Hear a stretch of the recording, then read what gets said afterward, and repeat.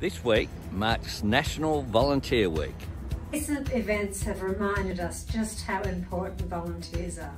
Emergency relief services and food relief organisations have provided assistance with food and bills, as well as ensuring our most vulnerable Australians are socially connected through this pandemic. Our volunteers have been and will remain an integral part of Australian life before and after this pandemic.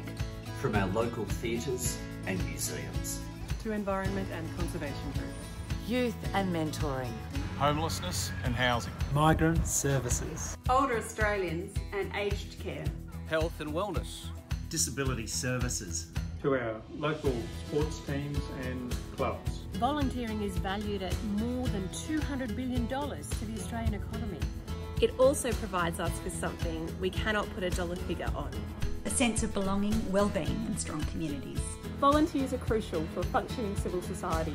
They come from all walks of life. All of us are eager to get back together with our local community groups. This is a testament to the power of volunteering. This week we say thank you to the hundreds of thousands of volunteers around Australia, including many retirees. Anyone can volunteer. If you'd like to take up this rewarding challenge, go to govolunteer.com.au and you can find out more. No, we're going to hold it like this.